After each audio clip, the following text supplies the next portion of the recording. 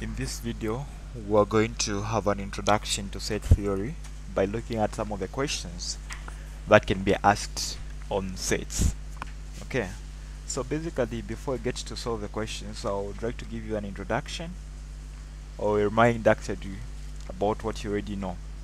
So whenever you see A intersection B, it means that you're trying to come up with the elements that are found in set A and set B. And when they say A union B on the other hand, this means that they want you to combine all the elements that are in both A and B. So usually when they say for intersection we use AND, then for union we use OR. It's the same. Okay, so now how do you get to do that? So we can describe that, we can show it using a Venn diagram or just by the sets by listing down as shown in the question there. Then another concept of a complement, they say find complement of A.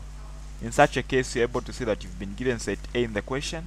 So when they ask you to find complement A, they're asking you to come up with the elements that are not part of A but are part of the universal set, because a universal set makes up all the sets, makes up all the elements of a given set under discussion. So in this case you find that all the given sets, their members or their elements are part of what? The universal set that is indicated there. Okay, so to help you understand better, let's try to solve these questions that we have. Okay, so we have the first question there. So the question says, given that A is equal to, those are the elements that are in A, for B, for C, and the universal set has been given from, so let's list the universal set, which says the elements from 0 up to what? So these are all natural numbers or all numbers from 0 to 10.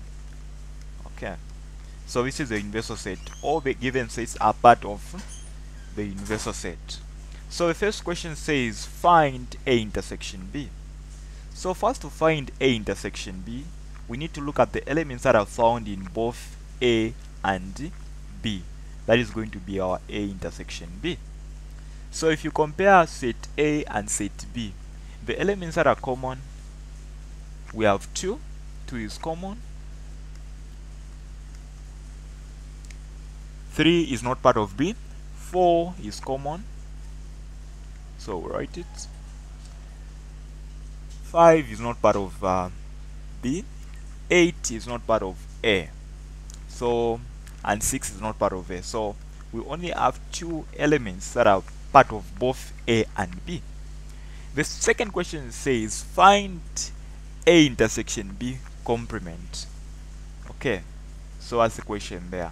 So we've been given A intersection B complement. So knowing that we've already found A intersection B, for us to find its complement, we need to list down the elements that are not part of what? That are not part of the intersection of A and B, but are part of what? That are part of the universal.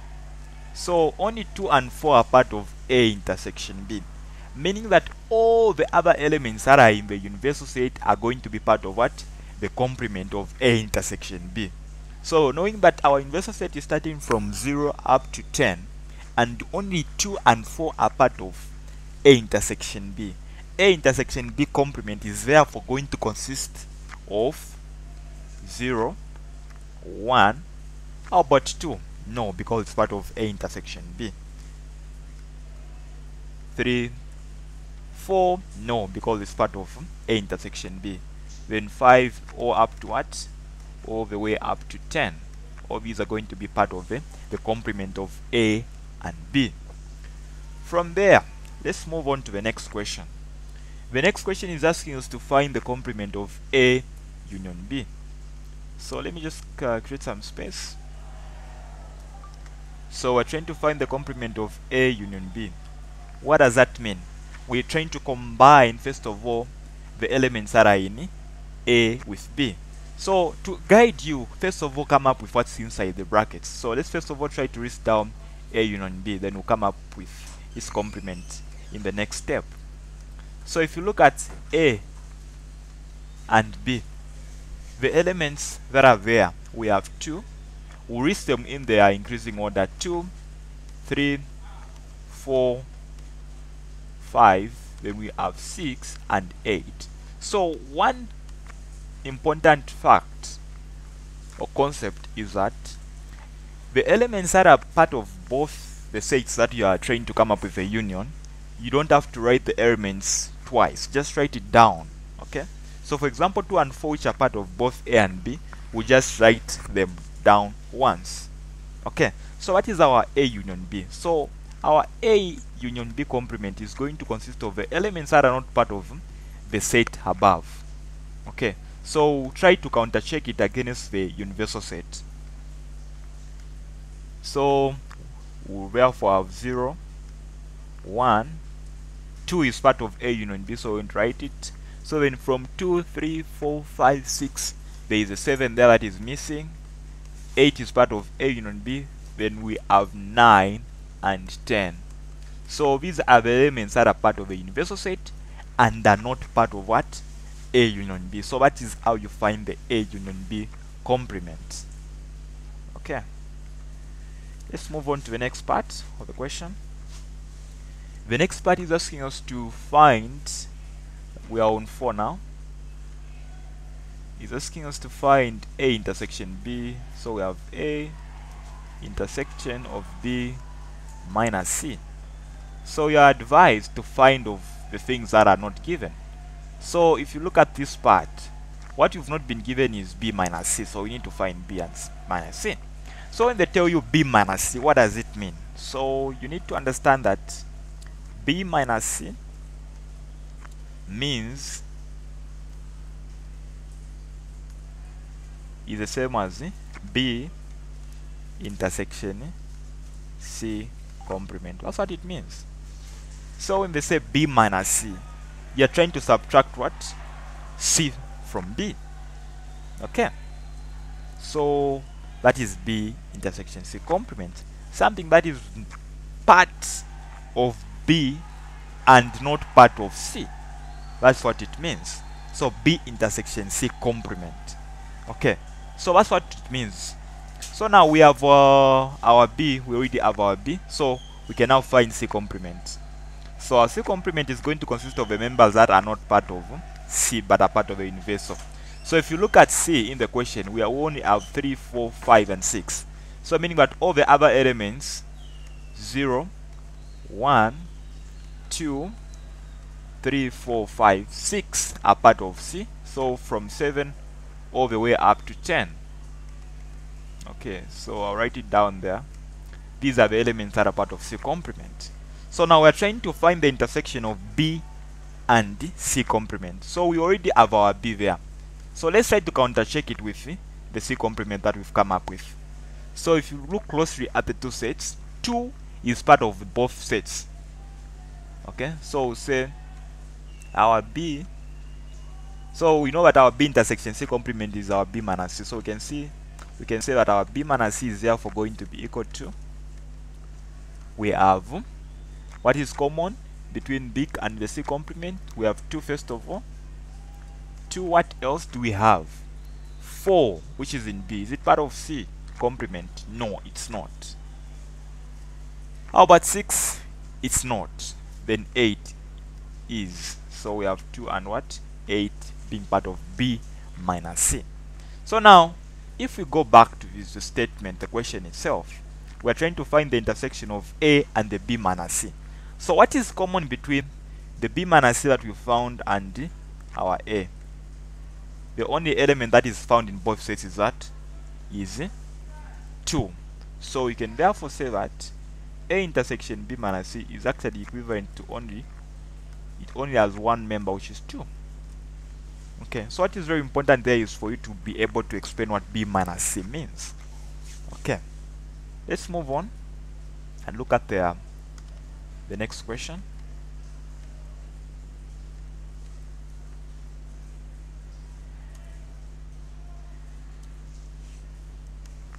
Okay, let me just create some space. Okay, so the next question, the second from last, from the first part, says we're trying to find, okay, let me just, okay, we're trying to find this. So x minus c, where we know that our x is our universal set. So we'll try to start with that. So we have x minus c. Let's try to simplify it. And there's a complement outside. So first of all, we know that what is inside means it's x intersection what? C complement. Okay. So a complement of that. So what does x intersection C complement mean? It means that sets the members are a part of x and what? And the complement of C. So the intersection of a universal set and any given set is that given set. So if you intersect A with a universal set, it means that the answer is A, because every set is part of the universal set. So any intersection of a set with the universal set is that set. So the intersection of x and C complement will give you what? It will give you C complement. Okay. But remember, there is a complement outside the brackets. So complement of complement gives you what? C. So we have C. The other way of thinking about this is from this stage where we have x intersection C complement in the brackets, you can now distribute the complement. So if you distribute it, it's going to be x complement, the intersection will become union, the C complement will become C. So we are trying to find unionize the universal set with the complement of the universal set and C.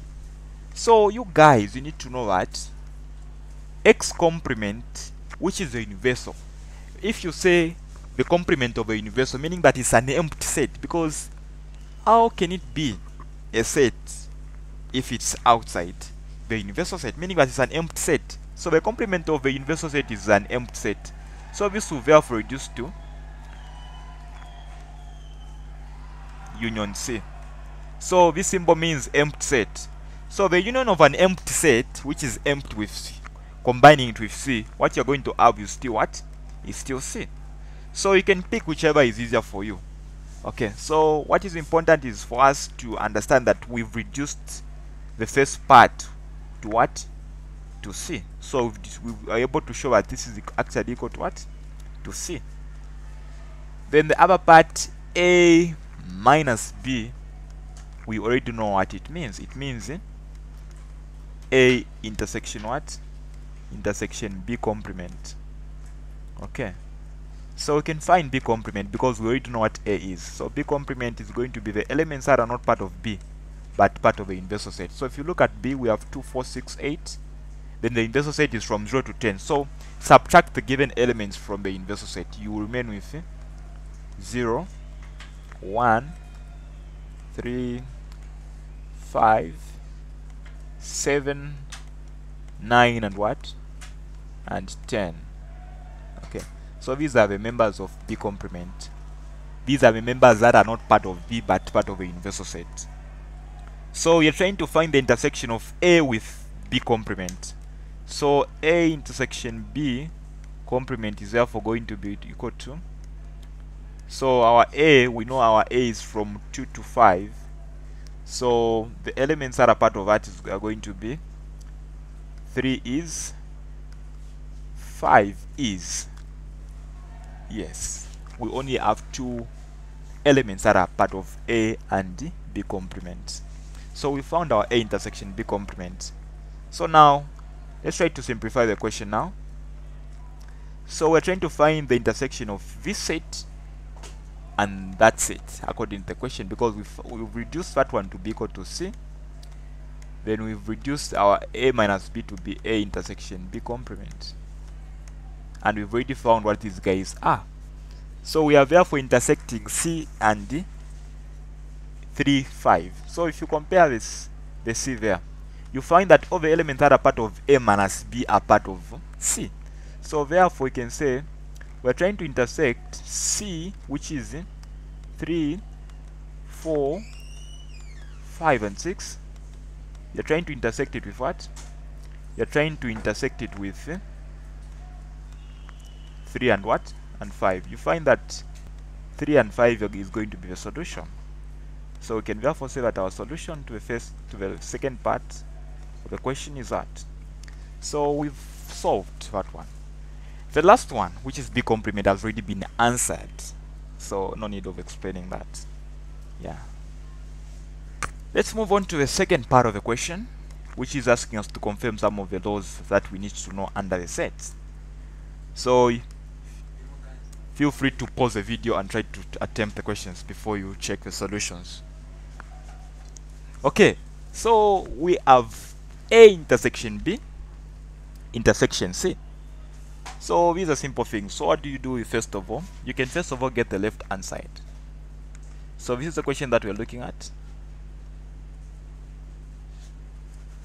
Okay. So associative laws just tells you the different ways in which you can arrange something. So A intersection B in brackets intersection C. It's also okay if you remove A and intersect first of all B and C. So we're trying to confirm that using the given information above. So how do you go about it? So we know first of all, I'll just solve one. We know that our left hand side is actually equivalent to what? We are told it's A intersection B in brackets intersection what? C. So the way to go about it is this. So you're trying to find the intersection of A and B. So if you look at A and B, what is the intersection there? We only have 2 and 4. So 2 and 4. Then you're trying to intersect it with what? With C. So intersection. What are the members what are in C? We have 3 all the way up to what? All the way up to 6. So the intersection of the two sets, is there anything that is common between the two sets? So C is 3, 4, 5, 6. Then our A intersection B is 2 and 4. So the only element that is common is 4. Okay. So what is your left hand side? How about your right hand side? I'll write it this side. So for your right hand side, you can say you have, according to, so that's what we have for the right hand side. You started with A, then intersecting it with B intersection C. So our A in this case, we have 2 all the way up to what? All the way up to 5. Okay.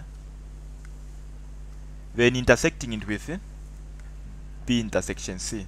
So how many elements are part of B and C? If you try to look at the two sets, B and C. So we are comparing these two. What is common there? So we're able to see that 4 and 6 are what? Are part of the two sets. So you can say 4, 6. Then you intersect the two sets. So you find that only one element is what? Is common. It's 4. So you can therefore say that since the left hand side is actually identically equal to right hand side, hence what? You've confirmed. You can put that statement there, then you've already confirmed, nothing more. Okay, so I believe you should be able to answer the other one there. Okay. If the same applies to the second part of the question and the third one as well. So you're advised to try to attempt those questions. If you still have some challenges, you can email us at transcendedinstitute@gmail.com. So for now, it's a goodbye. See you in the next video as we get to talk about set interval notation.